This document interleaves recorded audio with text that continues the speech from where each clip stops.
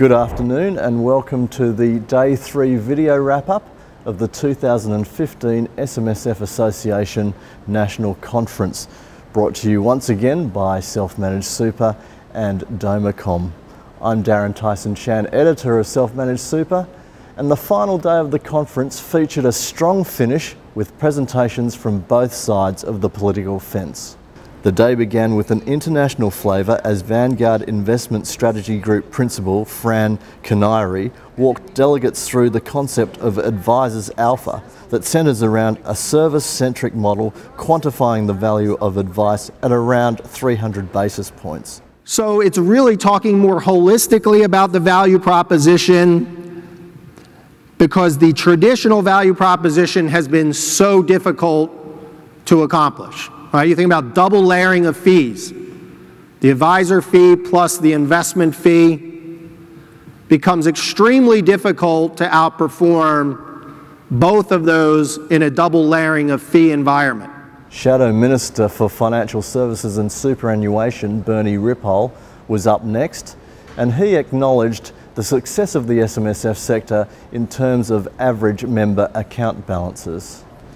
However, he warned more work needed to be done on superannuation in a few key areas. So despite the outstanding growth in super savings and the incredible contribution it makes to our economy, there remain areas where more work must be done to address fairness, to address inequity and sustainability.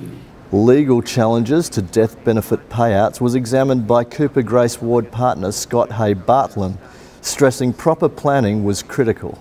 We're dealing with people who think they've got great estate plans, but no one's talked about trustee discretion or reversions, a rewardery pension, talked about binding nominations with them, haven't done the planning.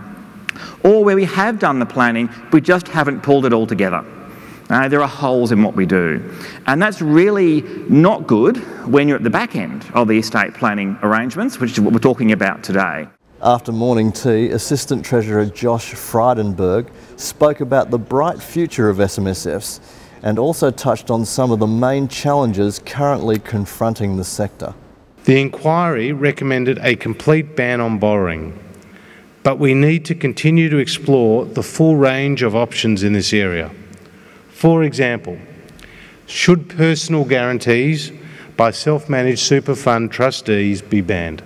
Finally, SMSF Association Chair Peter Crump closed the conference, reiterating the industry body's core beliefs reflected in its new name. Our new name is an integral part of our evolution as the preeminent organisation in the SMSF sector.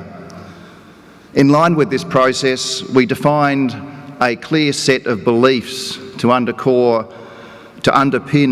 our core themes of professionalism, integrity and sustainability.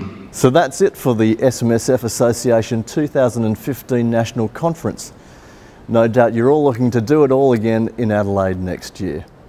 I'm Darren Tyson-Chan.